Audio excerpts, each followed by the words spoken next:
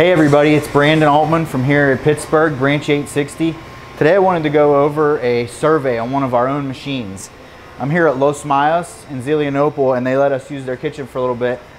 They just recently started leasing this A4 off of us to start their new business with, and they've been loving it. And they have a big kitchen, so we thought this would be a great place. The first thing we want to do with any survey and anything we do in any kitchen is to have our safety equipment on. PPE, we want to have our glasses on for sure, and I always wear nitrile gloves when I'm messing with really hot water or any chemicals. So this machine, what we're going to do today is we're going to figure out how much water that our machines use on a regular basis, and we're going to measure wash pressure, and we're going to go over how to catch chemical, measure the water, and measure the wash pressure. So what we're going to do is we're going to start by making sure that the machines run 1 or 2 cycles. What this will do is it'll always put the water level where we have it set at. There's a way to adjust them. If you want to sign down here real quick for the newbies, down in this control cabinet is the place to adjust all of the chemical and water drain settings with our timer. So each of these cams in here, I'll show you in a second. So in here, this is the timer. The timer spins and operates on a 90-second cycle, which allows each of the functions of the drain, the detergent, sanitizer, rinse, fill to operate at a time that we set it for. By opening and closing them, we can change how long each of the functions operates for to shorten fill time or lengthen the drain, put more or less chemical in. So what we do when we adjust those things is we're able to titrate the amount of detergent that goes in that tells us the concentration of the alkalinity of the water, and we can set the sanitizer level per the health department's request at 50 parts per million minimum. Typically you don't want to go over 100 or they'll red flag that being as a too high of a setting. So today we're just going to go over some of those things. So when we first started, we mentioned about running the machine a cycle or two to get the water level to where it would typically rest at. So the first thing I like to do is check the water level. I do the same thing on a competitor's machine as I'm going to do for ours.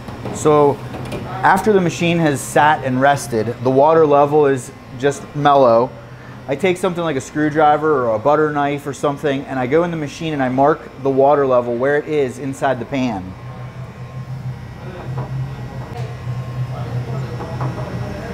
So the water level in this machine is right there. We're going to mark it with a screwdriver. Now what we're going to do is we're going to drain the machine out and get all of the water out of the machine.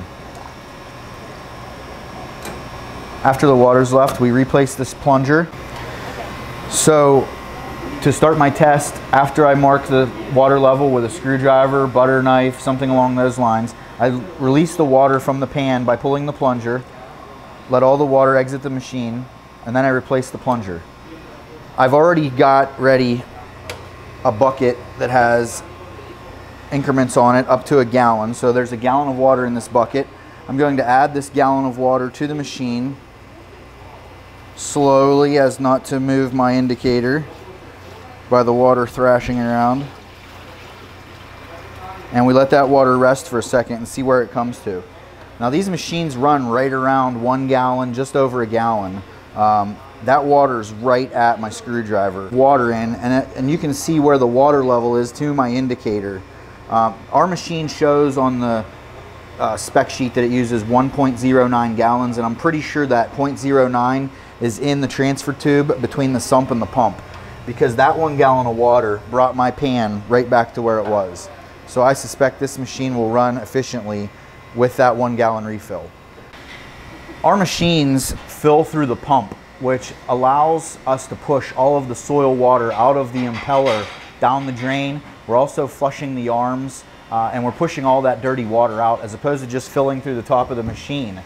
What that does is it really reduces how much carryover and residual goes into the rinse cycle.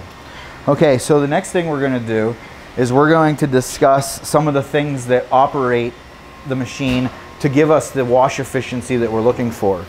Inside we have these beautifully designed wash arms that are unlike any I've ever seen in 20 years. I'm going to take one out and show you guys real quick. So a standard dish machine like our competitors use have a flat surface here at the wash arm hub.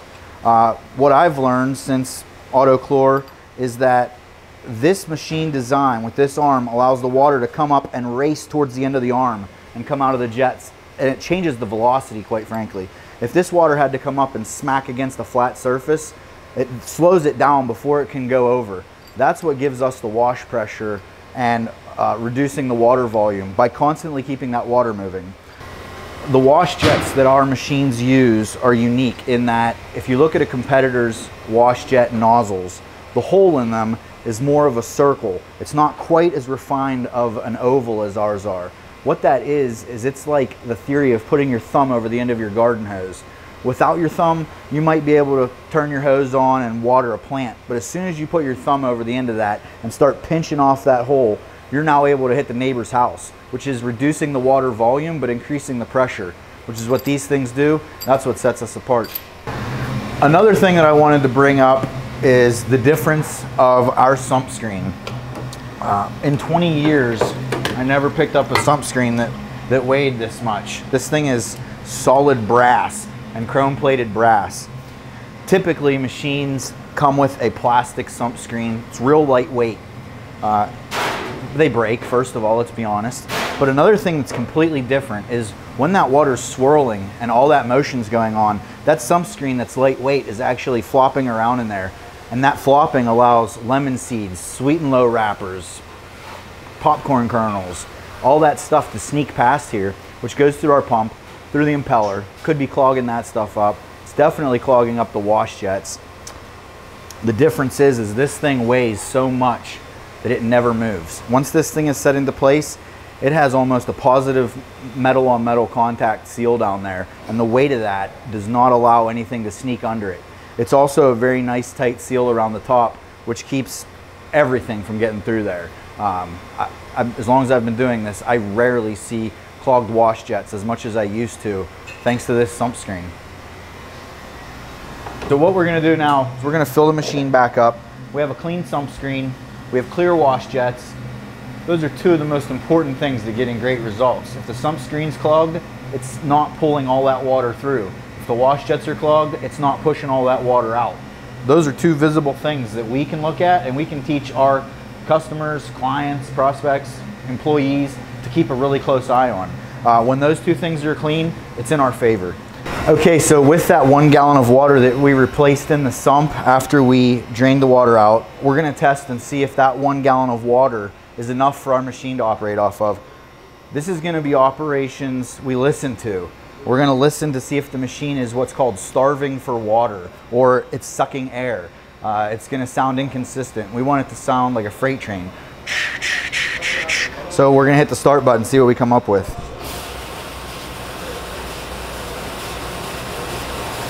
If you could see inside this machine right now, we actually have, best case scenario, the water is swirling in a counterclockwise motion like it would always do, and you can just see the scrap sump screen in there, meaning that there's not an abundance of water in there that's not being utilized, and we aren't starving for any water. So this machine refills with 1 gallon of water to operate.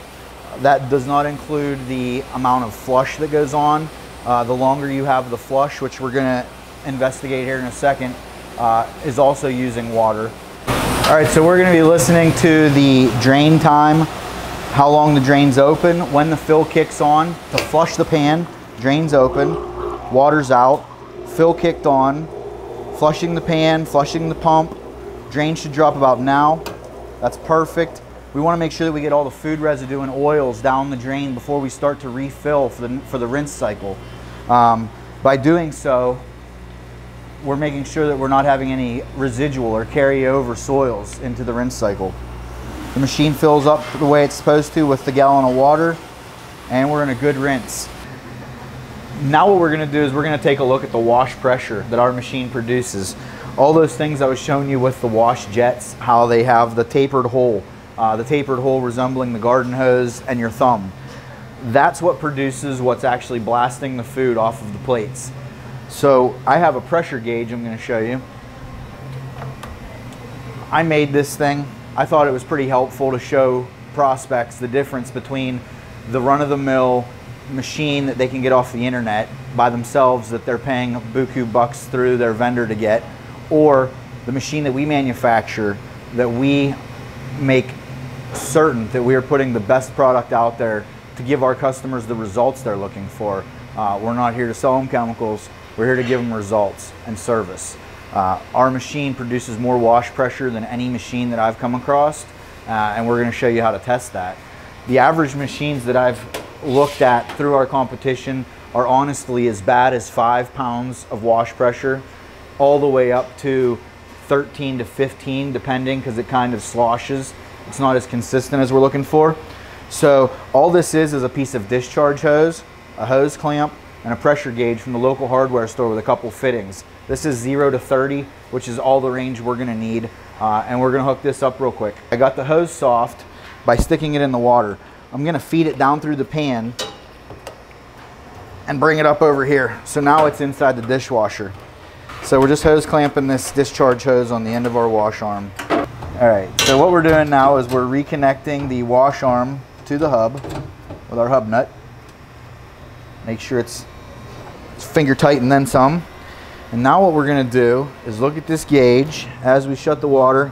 Gotta be careful we don't let a bunch of water out by bumping this, but now when we hit this start button, we're gonna watch the wash pressure jump from 0 to where our machine typically runs at. I haven't found an Auto-Chlor machine that runs less than 20 pounds, so we're gonna see where this goes. We're running right around 21 and a half, 21 PSI. All right, seeing that pressure is what cleans the dishes. The chemical, the hot water, and that pressure is what removes the food soils. So having 21 pounds of pressure compared to the 5 through 13, it's drastic. We want to make sure that we understand the wash pressure system, why the water sprays as hard as it does. Does it make a difference between this machine and that machine? Absolutely.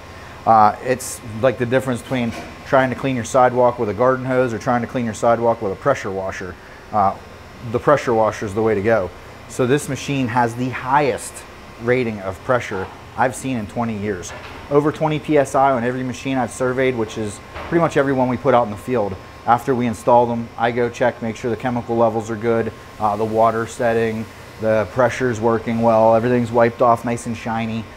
So when I do that, it's impressive to see that all the machines are consistently throwing out that kind of wash pressure.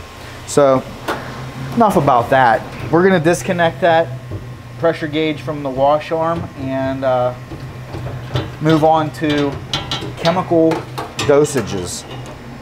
I'm sure you guys have already gone through an explanation or understanding of alkalinity and things like that, and how rinse additive makes the wet wetter, which is what gives us the spot-free rinse and stuff. But I wanted to explain how we achieve that. So we want to make sure that we have the alkalinity where it needs to be with our gallon of water to make sure that we're giving our customers, you know, clean results. Fingerprints and stuff like that come off with alkalinity. So we want to make sure that the alkalinity is right. In all restaurants, there's things like alkalinities and acids, and they're opposites of each other. So whenever you have tomato sauces that are being introduced to the water, if you don't have a high enough pH level or enough alkalinity, the balance of the acid in there can actually neutralize the chemicals and make it's not even doing anything, it's just slopping water around in there. The higher our titration level is, certain places that we deal with, like Pizza Huts, they deal with a lot of oils and starches and fats. So we want to make sure that that alkalinity is at the peak where we can have it, to where it drains and flushes the pan to where we have none in the rinse. But we also want to make sure that we're able to neutralize the acids that are left behind from the pasta sauces and stuff like that, the pizza sauce, all those tomato pastes, that's all acid based. So we want to make sure that we have that titrated properly. So on this machine, this is just a legacy model A4, the A5, D2. Chemical injects right here into the sump. Some of them have it located here at the top where you can unclip the snazzy new hub up there that the chemicals pump through. That's genius, by the way. We're gonna use our graduated cylinder and we're gonna catch, we call it catching, the detergent. In this case, we're using turbo, so we're looking for around 2 to 3 at most cc's of detergent going into this machine every cycle. So I put my graduated cylinder underneath the detergent line and I start the machine. So I start the machine. And basically whenever the detergent would go into the sump, we're catching it in this vial. It has pumped. So now what I'm looking for is around 2 or 3 cc's. And we're at 2. So now what I want to do with this 2 cc's is rinse it out. I'm going to run it and test the titration with some of these pH strips. These strips actually have indicators from acids through neutral pH and then alkalinity up through 14. So what we're looking for is a level in the 10 range, a dark green strip. So we're going to use this strip. Now this tells me the alkalinity of the water. Typically looking for a 10. A 10 is a nice titration for an average restaurant. When you get into something that's more acidic, like an Italian restaurant or a pizza place with lots of oils, you want your pH level to be a little higher up the scale. And we have to make sure that the sanitizer setting is a minimum of 50 parts per million. What that's going to ensure is if something flips over inside the machine in the washer rinse cycle and they dump that back in, it's just going to dilute that ratio. Or if they're spraying dishes off and water's running down into the machine, we're going to lose if we're right at 50. That's like driving around with your gas light on in your car. So I want to make sure that this machine's putting out a little over 50, maybe towards the 75 parts per million range.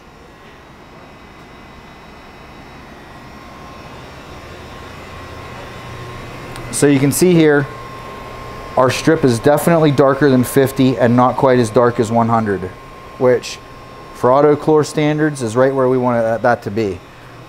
Better than not enough. Now we're going to catch the sanitizer and rinse additive in our vial here. I shut the machine off so I can get into place here. I want to catch my sanitizer and I want to catch my rinse additive. Make sure that the discharge tubes are in my vial and let them run. What this is going to tell us is how much of each of these products are being pumped into the machine each cycle.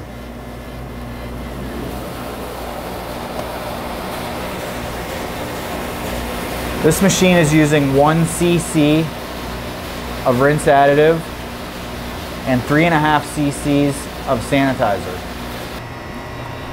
So the sanitizer level was right where it needed to be for us to get the reading we need. The customer's getting great results. They're drying quickly. And 1 cc is within what we need it to be. I mean, it'd be great if it could be set up a little bit tighter, but you can only close the cam so much before the pump won't activate. And we're right at that point right now where it's spinning just one turn. All right, so as I was growing up, I was taught the method for cleaning things was called the watch method. Water, action, time, chemical, and heat. Water is the amount of water that can be soluble for chemicals to be introduced to. So if you have a gallon of, let's say you have a cup of hot tea, you can only stir so much sugar in it before you have sugar left at the bottom. So you want to make sure that you have enough water to be able to handle the soils introduced. Action is the 22 psi we talked about, where we're actually spraying and stripping the soils off of the dishes. T is the amount of time that is in the wash cycle.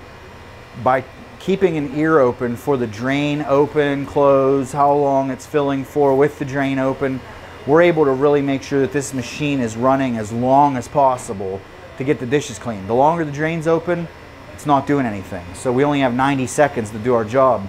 Let's make sure that we're maximizing the amount of time that we're actually doing the dishes. C is chemical. We know that we're introducing the right amount of chemical when we have the pH level set at a nice titration for the alkalinity, the sanitizer set, and it makes the health department happy, and the rinse additive is right around where we like to keep it to make sure that the dishes are drying off spot-free and quickly. So hot water is something that plays drastically into our favor. When we're assessing an account, we have to make sure that we know where the hot water tank is. We want to know if the pipes are insulated, how large they are, what the capacity of the machine is, how frequently they're using it to fill the 3-bowl sinks, hand sinks, bathrooms. When the water molecules in our machine are not hot. They are not open and receptible to taking soils away. When the water molecule gets hot, it opens up. The chemical mastermind behind the detergent is to capture the soils in this open molecule and strip them down the drain. When that molecule is not open, we're just bouncing soils around, and that's when you see machines that have the white buildup on the inside. We always want to make sure that we have the hottest water possible that we can get to our machine getting there. Pretty much a range in that green spot on our thermometer. Sometimes those are some things we might have to have a conversation about with our prospects, is that we want to make sure that they have the hot water that's necessary to give them the clean results and the drying time that they're looking for. So insulating pipes, upgrading hot water tank, going with one of our sustainer heaters or booster heaters. It's a simple conversation to have, and it could be a big difference in their results.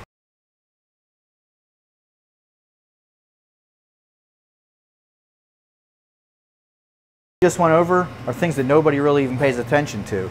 You take the machine out of the wrapper, you set it in an account, you hook the chemicals up, you set them high, you roll on. That's the way it is until we come in and save the day. But having that understanding of where our business model lies and being addicted to the details that actually make that big of a difference for our customers, with the packaging being recyclable, with the the volume of water we use, actually being able to get one-pass results on the first try, with reduced pre-wash and pre-scrapping procedures needing to be in play. That reduces labor costs in addition to everything else. So us being able to look at that under a microscope for our prospects is what separates us from the other guys. I think that about wraps up what level of awesome is coming out of these machines that Auto-Chlor's been producing for, what, 70 years now, since the 50s. Let me think about what we want to do for our clients, for our prospects, is be the best we can be, all in for them. When I came and met these folks, they were using a different vendor. They were purchasing everything off the food truck, keeping track of all their inventory by themselves, stockpiling enough products so they didn't run out. Our business model is to help them keep their inventory. We reduce the volume of inventory by selling quality concentrated products in smaller packaging. So we went in with the conversation that we wanted to be their business partner for all of their chemicals, picking up the floor, the 3-comp sinks, sanitizers, disinfectants, window cleaners, and with a simple conversation about how we can break those costs down and show them real savings that they don't have to worry about is what gets accounts. I let people know that they don't have to call us unless the machine's having a problem. Other than that, we're going to be there every 28 days and take care of them. We provide safety data sheets for all of our products that are easily accessible in our binders. A lot of people find that to be a huge benefit. So I guess the whole encompassing point of this video at the end of it is to just be a great partner for our prospects. We want to make sure that we're doing right by them. I tell my customers flat out, I'm going to spend your money like it's my own, and I'm tight with it. So they always appreciate my honesty. If there's something that I think could be adjusted or modified, I always make sure I do that. It's better to sell a customer some products over 20 years than make quick dollars over a short period of time until you get caught or until something's not right, or our competition comes in and sees us doing something that they can make right. Always ask your customers if there's anything we could be doing better. If there is, improve on it. Once they've said that everything's fantastic, ask them for a 5-star review on Google. And other than that, we're night and day better than the competition could ever dream of being. So with all that being said, take this stuff that we learned today, put it to use in the field, be a better business partner for our clients, take good care of our customers, keep the machines and dish pits clean, and stay safe. Have a good day.